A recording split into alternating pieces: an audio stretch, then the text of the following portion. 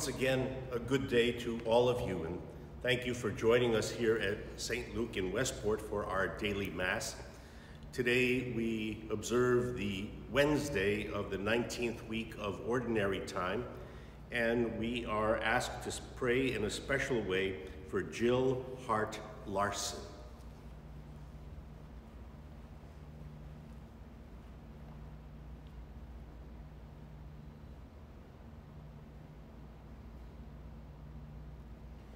In the name of the Father, and of the Son, and of the Holy Spirit. Amen. The Lord be with you. And with your spirit.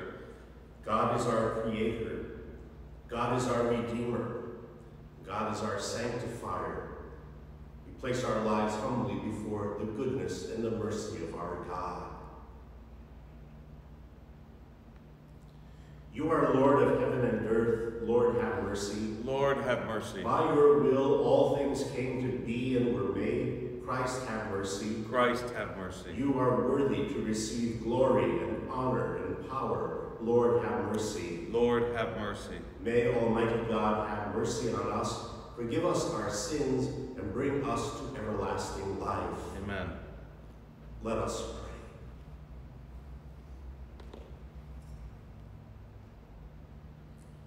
Almighty, ever-living God, whom we dare to call our Father as taught by the Holy Spirit, bring, we pray, to perfection in our hearts the spirit of adoption as your sons and daughters, that we may merit to enter into the inheritance which you have promised through our Lord Jesus Christ, your Son, who lives and reigns with you in the unity of the Holy Spirit, one God forever and ever. Amen. Amen.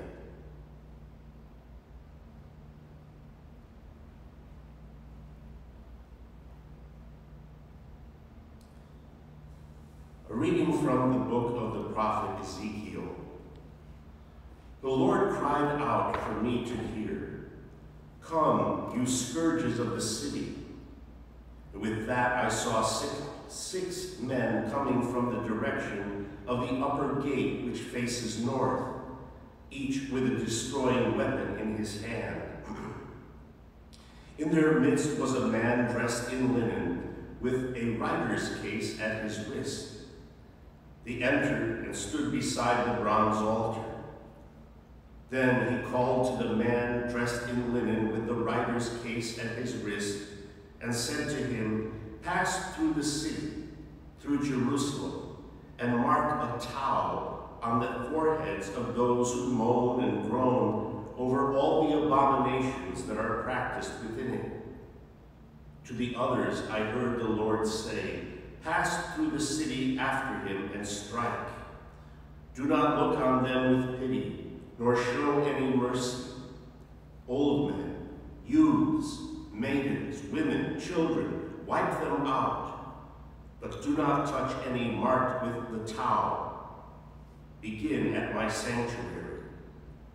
So they began with the men, the elders who were in front of the temple. "Defile the temple," he said to them, "and fill the courts with the slain. Then go out and strike in the city." After the glory of the Lord left the threshold of the temple and rested upon the cherubim. These lifted their wings, and I saw them rise from the earth, the wheels rising along with them.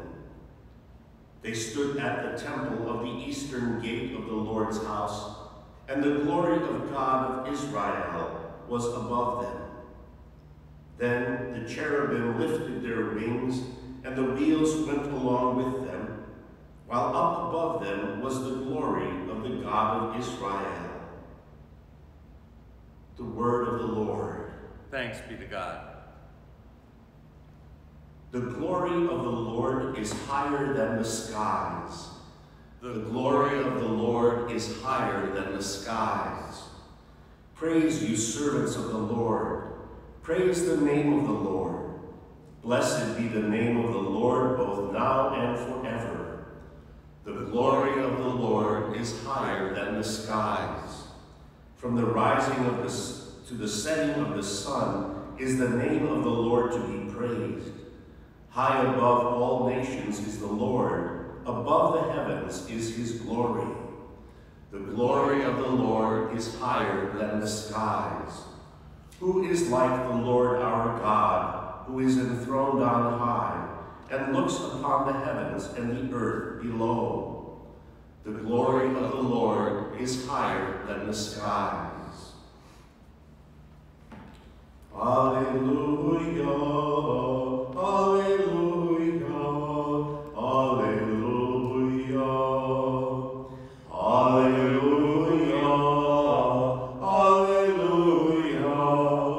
alleluia. The Lord be with you. And with your spirit. Listen now to this reading from the Holy Gospel according to Matthew. Glory to you, O Lord.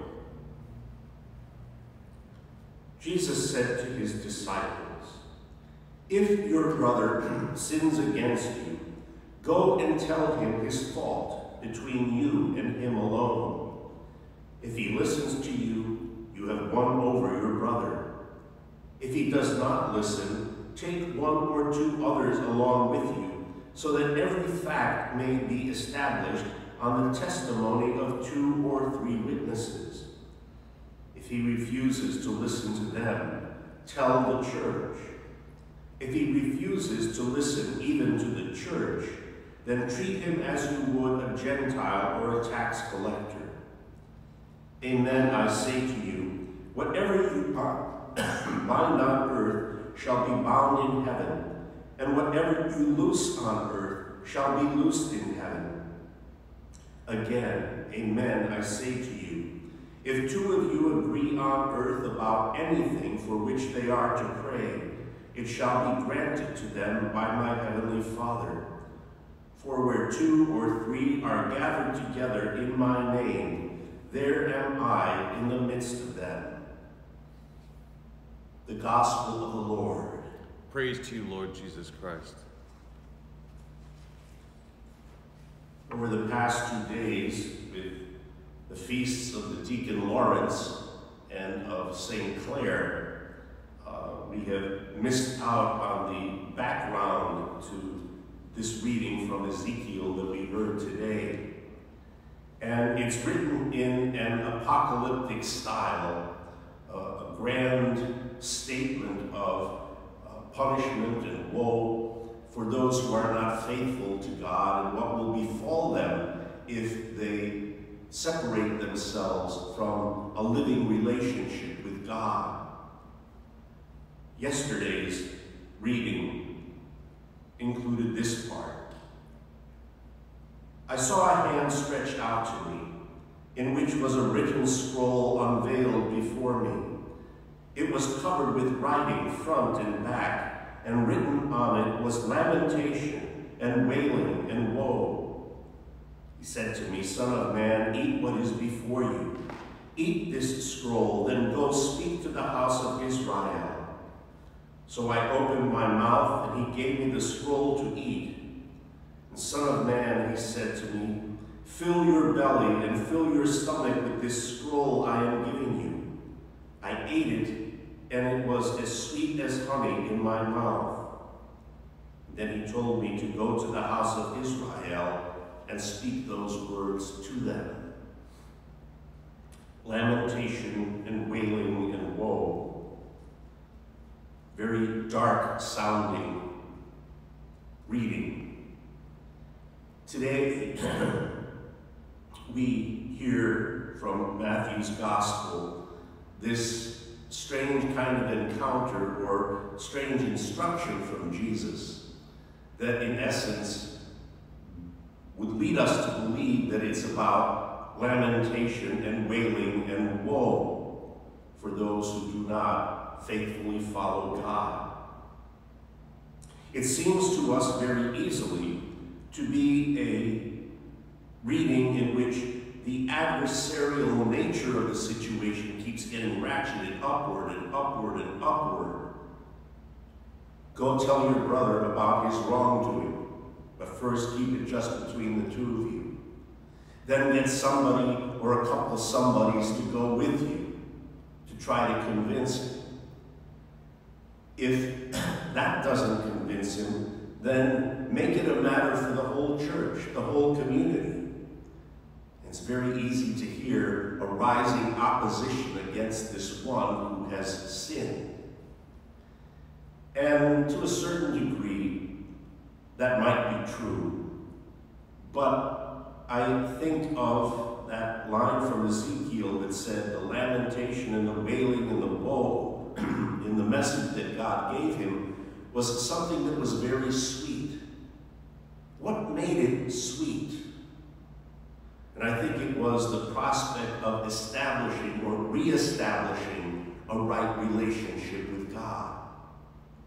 See, I like to look on this gospel story not as a matter of increasing opposition and adversarialness, but rather an increase of loving care for the one who has gone astray. Go first to your brother, just you and him. See if he'll listen to you, and see if it makes sense to him. And if it does, you have won your brother over, and a right relationship with the church and with God is reestablished. What if that doesn't work? Take a couple other people to love that person even more. See if the love and the care and the concern of several people won't be the, as they call it nowadays, the intervention that helps that person turn around. Well, sometimes people are stubborn and they resist. So make it a matter for the whole church. Let the whole community of the church surround that person with loving care and concern and a heart that seeks to reconcile the person to the community and to God. Here's the kicker at the end. What if that doesn't work? What if the love of a whole community doesn't work? Treat him as you would a tax collector or a sinner, somebody who is considered unredeemable. How about this for an understanding of that last scenario? Who did Jesus eat with? To whose houses did Jesus go for dinner? Like Matthew, the tax collector, Zacchaeus, the tax collector, so many others who were prominent, but on the edge of enmity with Jesus and what he was teaching. Ultimately, it comes down to being centered on the Lord, who does the work of reconciliation when we as individuals, singly or in groups or even as a whole community, cannot achieve the reconciliation that God desires with all of us. And in that case, you'll love him even more.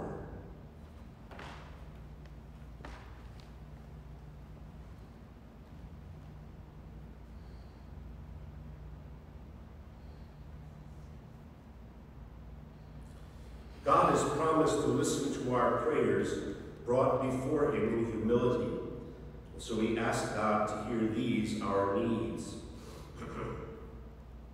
For the church, created by divine mercy, may it never lose sight of its human frailty and the need for humility before God and the world, we pray to the Lord. Lord, hear our prayer. For our country, that the gifts of democracy and freedom not be abused by those in our land who control power and privilege, we pray to the Lord. Lord, hear our prayer.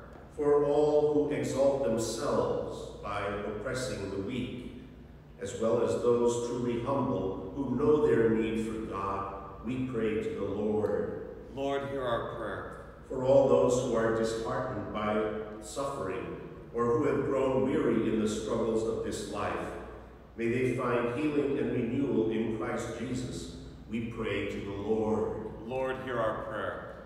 For all who have died, especially those who have been suffering through the corona pandemic, for those who know the cruelties of starvation and war, may they find lasting joy in heaven, we pray to the Lord. Lord, hear our prayer. For Jill Hart Larson, for whom we pray in a special way today. For all those who are ill and all who have asked our prayers, we pray to the Lord. Lord, hear our prayer. And let us pause to remember our personal needs.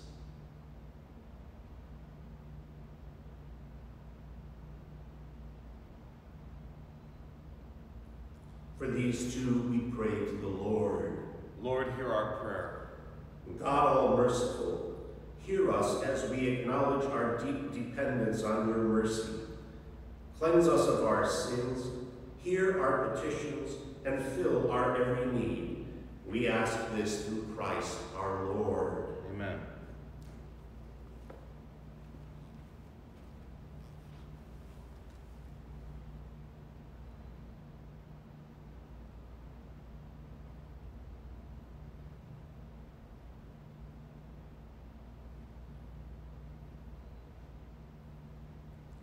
Blessed are you, Lord, God of all creation, for it is through your goodness that we have this bread to offer, which earth has given and human hands have made. May it become for us the bread of life. Blessed be God forever.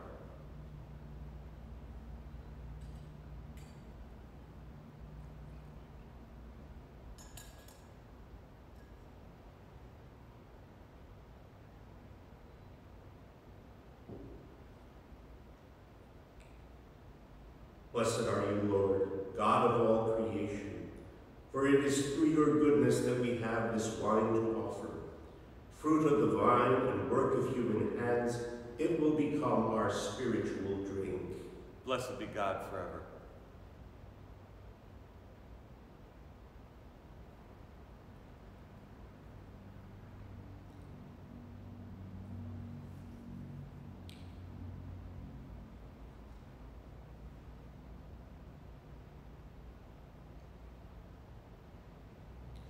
Please pray with me now that our gifts will be acceptable to God, our Almighty Father.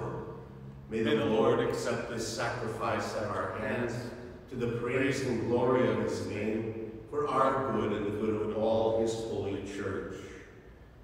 Be pleased, O Lord, to accept the offerings of your church, for in your mercy you have given them to be offered, and by your power you transform them into the mystery of our salvation through Jesus Christ our Lord. The Lord be with you. And with your spirit. Lift up your hearts. We lift them up to the Lord. Let us give thanks to the Lord our God. It is right and just. It is truly right and just. It is our duty and our salvation, always and everywhere, to give you thanks, Lord. Holy Father, Almighty and eternal God, through Christ our Lord. For in him you have been pleased to renew all things, giving us all a share in his fullness. For though he was in the form of God, he emptied himself, and by the blood of his cross he brought peace to all creation. Therefore he has been exalted above all things, and to all who obey him he has become the source of eternal salvation. And so with angels and archangels, with thrones and dominions, with all the hosts and powers of heaven, we join in the great hymn to your glory, as without end we acclaim. Holy, holy, holy, Lord God of hosts, heaven and earth are full of your glory. Hosanna in the highest. Blessed is he who comes in the name of the Lord. Hosanna in the highest. You are indeed holy, O Lord. You are the fount of all holiness. Make holy, therefore, these gifts, we pray, by sending down your Spirit upon them like the dewfall, so that they may become for us the body and blood of our Lord Jesus Christ. For at the time he was betrayed and entered willingly into his passion, he took bread. Giving thanks, he broke it and gave it to his disciples, saying, "Take this, all of you, and eat of it, for this is my body, which will be given up for you."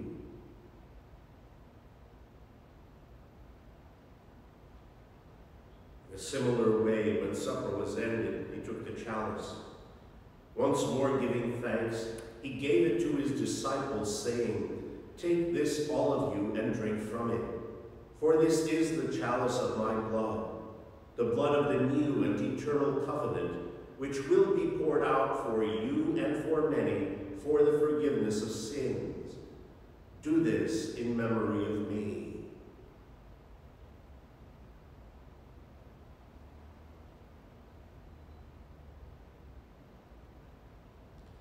The mystery of faith. We proclaim your death, O Lord, and profess your resurrection until you come again. Therefore, as we celebrate the memorial of his death and resurrection, we offer you, Lord, the bread of life and the chalice of salvation, giving thanks that you have held us worthy to be in your presence and minister to you. Humbly we pray that partaking of the body and blood of Christ, we may be gathered into one by the Holy Spirit. Remember, Lord, your church, spread throughout the world. Bring her to the fullness of charity, together with Francis our Pope, Frank our Bishop, the clergy, and all who serve your church. Remember also our brothers and sisters who have fallen asleep in the hope of the resurrection, and all who have died in your mercy.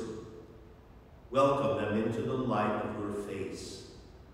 Have mercy on us all, we pray, that with the Blessed Virgin Mary, the Mother of God, with blessed Joseph, her spouse, the apostles, the martyrs, and all the saints who have pleased you throughout the ages, we may merit to be co-heirs to eternal life and may praise and glorify you through your Son, Jesus Christ.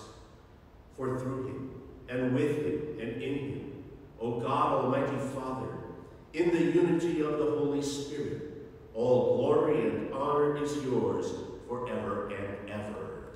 Amen.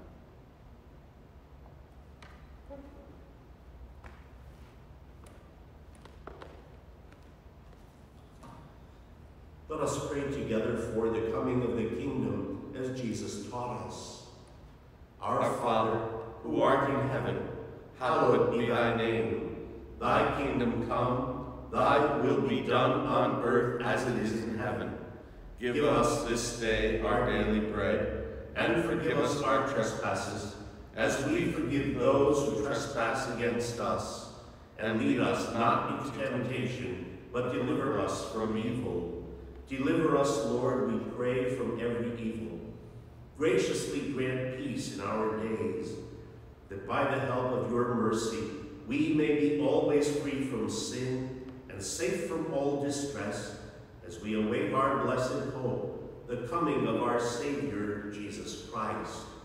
For the kingdom, the power, and the glory are yours, now and forever.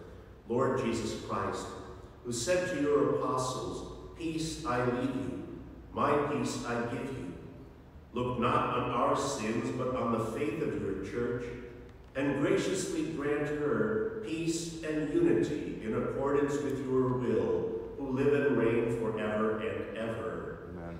The peace of the Lord be with you always. And with your spirit.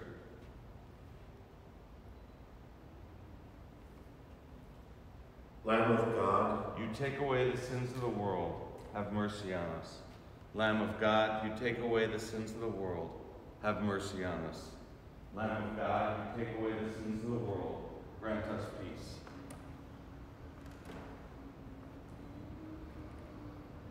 behold the Lamb of God. Behold him who takes away the sins of the world. Blessed are those called to the supper of the Lamb. Lord, I am not worthy that you should enter under my roof, but only say the word, and my soul shall be healed.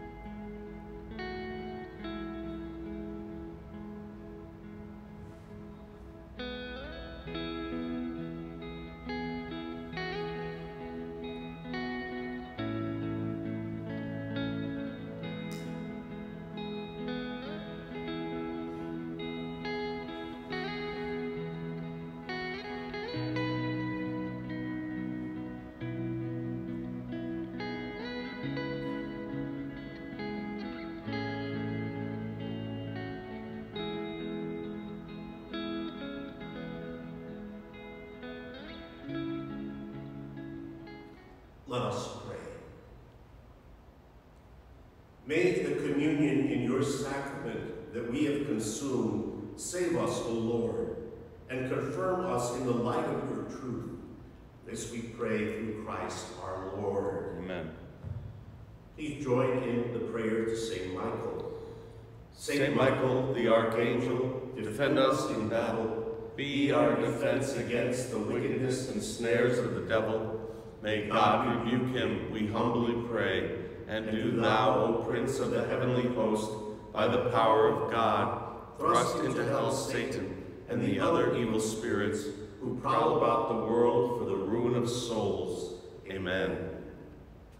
The Lord be with you. And with your spirit. May Almighty God bless us, the Father, the Son, and the Holy Spirit. Amen. Our Mass is ended. Let us go in peace to love and serve the Lord. Thanks be to God.